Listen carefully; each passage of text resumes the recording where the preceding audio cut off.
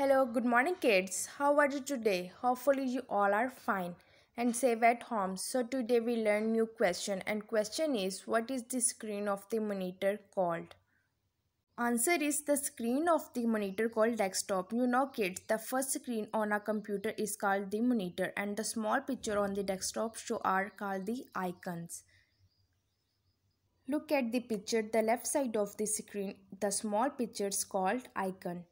When we start the computer, we are firstly see the desktop and its icon. Now repeat the answer with me. The screen of the monitor called desktop.